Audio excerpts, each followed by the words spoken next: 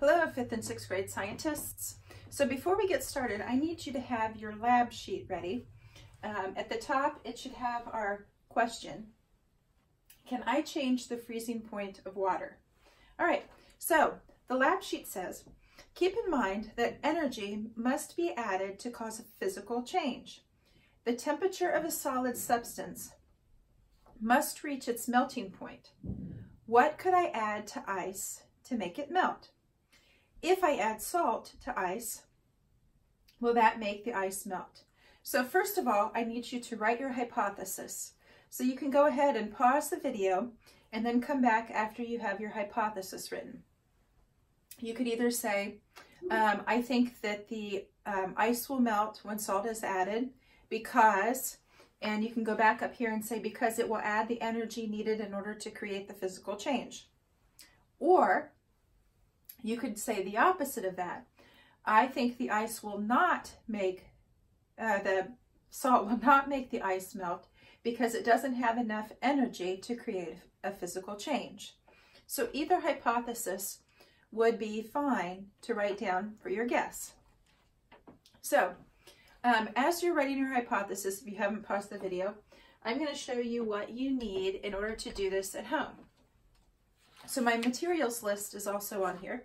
Materials, you'll need ice, table salt, which I have just regular iodized sea salt, 2 clear cups, and I just have our drinking cups, a ruler, and a tablespoon, and a timer.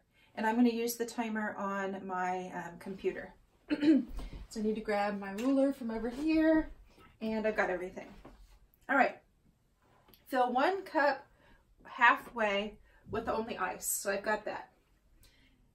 Fill another cup halfway, which I have the same amount of ice, and add 1 tablespoon of salt. All right. So I've got my tablespoon. I'm going to go ahead and add my salt. Hopefully I don't spill it. I'm really good at spilling things. It's one of my specialties. One of my hidden talents, I guess you would say. Okay, so I've got a tablespoon of salt. I'm going to go ahead and pour that into the cup. All right, observe the 2 cups every 5 minutes for 20 minutes. Look to see which cup is melting faster, the one with the salt or the one without the salt. This can be observed by looking at how much water is collected at the bottom of the 2 cups. Use the ruler to measure the amount of water in each cup. So then we have the area to collect the data. So as I'm noticing here right now, I've noticed there's just a little bit of melting going on here. And,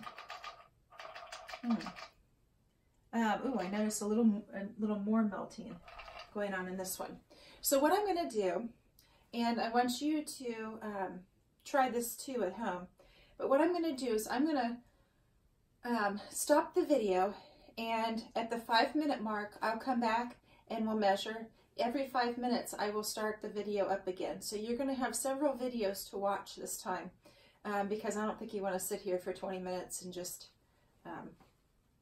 watch this. So I'm going to stop the video, and when the 5 minutes is up, I will come back, I will do the measuring, and I will write mine down on my paper. You can write yours on your paper. All right? So I will see you in 5 minutes.